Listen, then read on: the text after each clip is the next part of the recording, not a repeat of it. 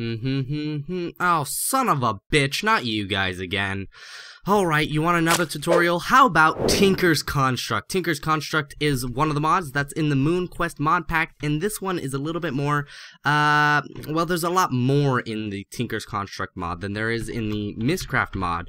The Mystcraft mod is complicated in the sense that you have an infinite combinations of things. This is complicated in the sense that you have a limited combination of things, and so I now have to explain the limited combination of things, whereas the other one I only had to explain what you had to put together. So we're going to start with the first thing that you get with Tinker's Construct, and that is the materials and book that you get.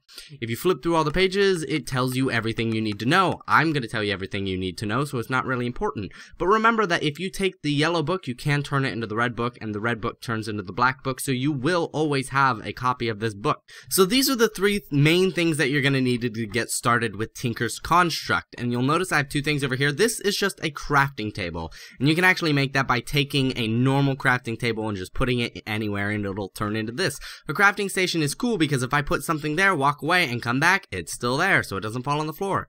And then this is a tool forge, which is an upgraded version of the tool station. So if you have the tool forge, you're not going to need the tool station. Your tool station lets you repair, modify, and build tools, such as the pickaxe, the shovel, and some of the more interesting ones, such as a battle axe or frying pan.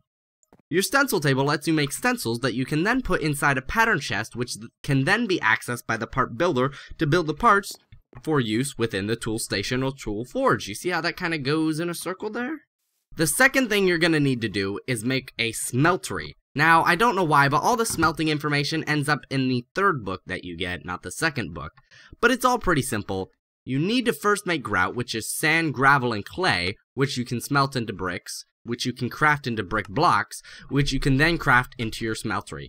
Now, your smeltery has to be exactly 3 by 3 with stuff on the outside of it. It can have corners if you want, but it doesn't need them. It can be 1 tall, or it can be 1,000,000 tall, I think. It says there's no limit, but could it be 1,000,000 tall? The world may never know. Now, to make a smeltery, it's actually pretty easy. You only need 2 vital pieces of information: a seared tank and a smeltery controller. After that, you can either put seared bricks on the outside, or you can put smeltery drains. Now, to make sure your smeltery is actually working, when you plug everything in, this smeltery controller block will actually be glowing with some little particles coming off of it. If it's not doing that, you've done it wrong. What you need to do after that is put lava in this tank. If you don't put lava in this tank, it's not going to be operable. By making it bigger, you're actually going to increase the amount of storage within inside of it.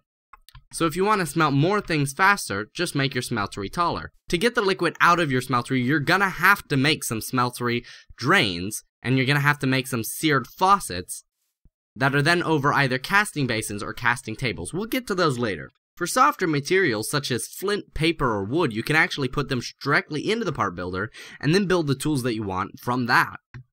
However, if you want to make your tools out of metals, you're gonna have to make casts instead of patterns. I mean, you can't meld tools with your hand. You can't meld metal with your hands. To do that, you're gonna need to make something called aluminum brass, which is aluminum and copper at a 3-to-1 ratio. As you can see, the two mix to create molten aluminum brass. I've put this tool rod on the table, and once I right-click this channel, it'll pour down in here, and once it cools off, I now have myself a tool rod cast. Using the aforementioned process and your tool station or forge, you can make your tools with mix and matched parts. Why? Well, each tool needs parts, and each part has its own attribute. The red book goes over that in pretty good detail.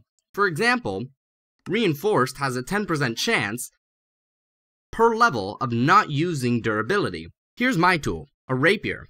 Manilian, while the top dog in most aspects, has shit durability, and I could have used different materials instead of all Manilian to gain a better durability. Or maybe I just had an excess of Manilian, which would never happen, and I wanted to make all Manilian tools. Does that mean my durability is just forever gonna have to be shit? No, I can still increase the durability with upgrades. There's tons of upgrades covered in the red book, so instead of going over them all, I'll just read a few. Actually, shit, where did I put my red book? I don't see it anywhere.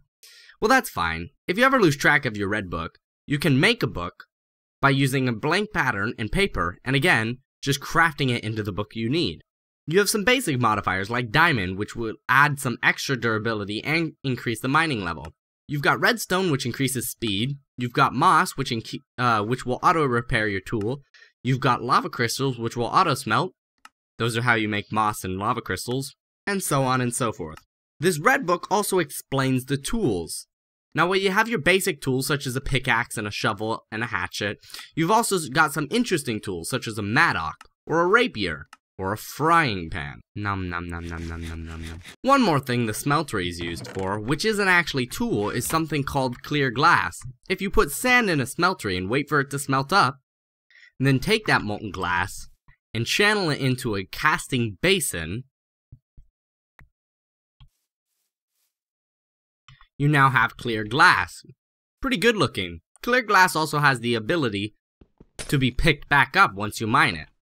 The last thing I need to mention about a smeltery is that it doubles the amount of ingots you can get from one piece of ore.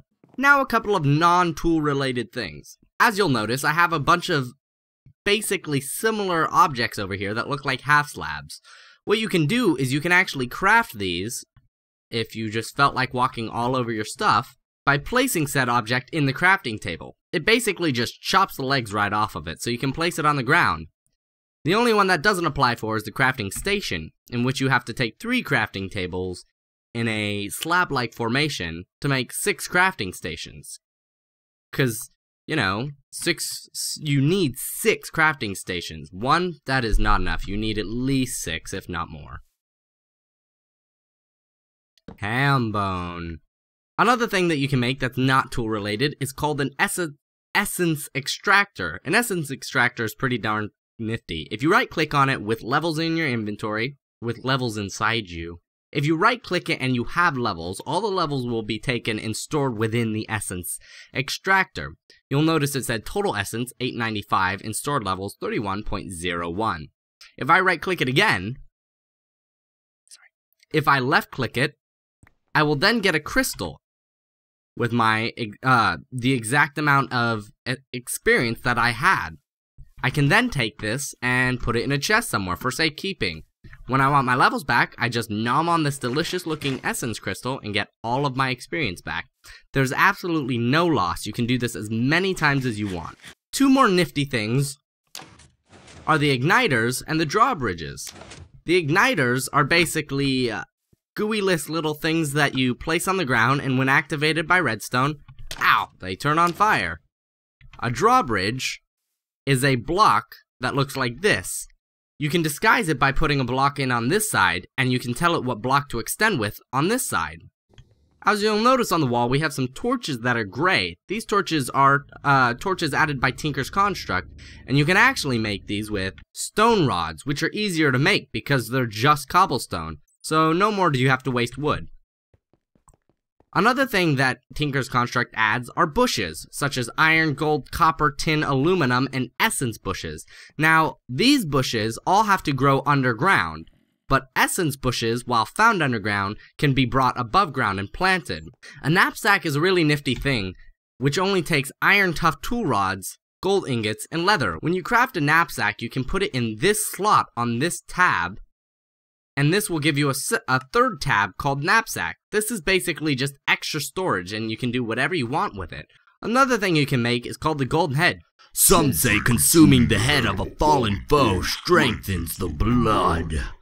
A golden head is pretty easy to craft. You can either use a player head with gold nuggets, or you can use an apple with gold ore berry.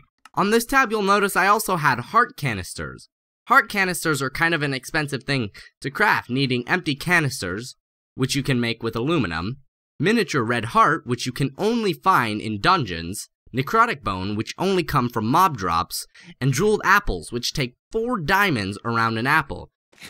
You can also eat a jeweled apple for 60 seconds of haste, strength, absorption, resistance, and for hunger. Heart canisters stack up to 10, and will actually give you extra life, which is why my hearts down there are yellow.